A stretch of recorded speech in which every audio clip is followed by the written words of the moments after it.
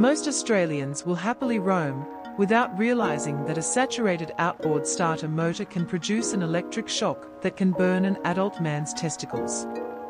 Key points: Mike and Mal Leyland were the Australian documentary duo known as Leyland Brothers since the 60s.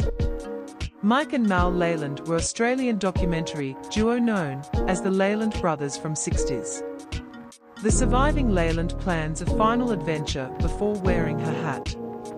They will never know the sheer horror of crossing a desert with reduced fuel sources and only a worn-out old child scout compass to guide them. And if dangerous stranger-pointed rifle filled 6 meters away directly on their heads, he would have lacked courage and character to bluff spontaneously that he was karate specialist who could break human neck in the blink of an eye. They did not lead venturous life of Mal Leyland. But 78-year-old player, the surviving half of famous Leyland Brothers trip documentary duo, is not done yet. Mike and Mal Leyland's relationship was broken due to financial difficulties. Life and waste, but my main concern at that time was survival. Mal and Mike Leyland are known for stretching chests to extreme difficulties.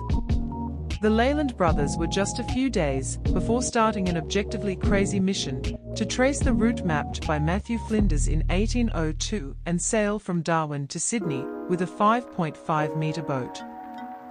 It was the late 1960s. The men solidified themselves as an Australian movie and television sensation, exacerbating a path that would later be followed by those like Alby Mangels, Douglas Steve Irwin. They danced with death many times in the name of adventure and fun, but Leyland admits that this expedition is downright cuckoo. We were on a small fishing boat rowing with my mom and dad on Lake Macquarie outside Newcastle.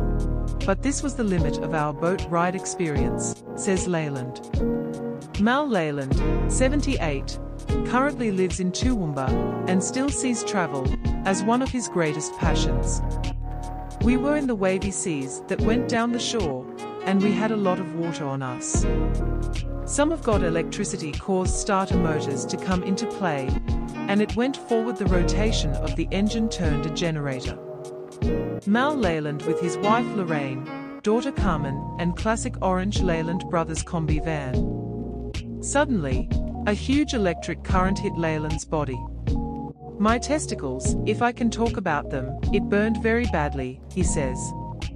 But the burning waste for him was the smallest of his worries. Using small outboard engine and funny little sail, they managed to approach Shrimp Troll to request bed. The captain told clear them or face possible death, as the angry storm clouds approached, and offered to withdraw Mooloolaba. Noisy welcome to the shore. Mike Leyland was married at this stage, and his friends Trevor Teare, who joined them on most of his journeys, was so Mr. Leyland offered to steer left behind while the others were getting on trawler. Mal Leyland wants to go on a journey with a tow.